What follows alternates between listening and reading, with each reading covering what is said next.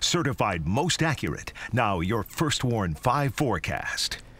Good Friday morning, Mid-Michigan. Meteorologist Chris Eastlick here with your Friday forecast update. We've got temperatures headed towards the 70s later this afternoon in most of our Mid-Michigan locations, but areas near the lakeshore will be a little bit cooler today with a northerly wind flow, so likely seeing some upper 60s at least in some of those communities this afternoon. But everyone gets in on the sun, everyone gets in on the lower humidity, so just a really nice end to the work week. As for your sky tracker this morning, a little cloud cover near some of those lakeshore areas too, but that should gradually thin out as the day goes along.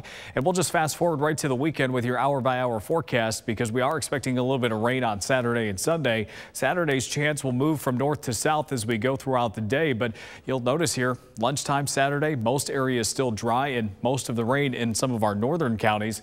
That will sink southward into the later portions of the afternoon. So if you're around the Tri-Cities and Thumb, you'll have to start watching by then. And those along I-69, you might be waiting until after dark for some of those rain chances to get closer to you. Either way, the message is you don't have to cancel plans tomorrow, but still be weather aware and just have a plan if the shower briefly comes through your area. The same is true on Sunday. You'll notice the spotty coverage of any rain here. Doesn't look like this is going to be an all-day rain either, so you'll find some windows on Sunday to be outdoors as well. So not a bad weekend overall. Your 7-day forecast shows 70s into next week, a dry stretch from Monday through Thursday.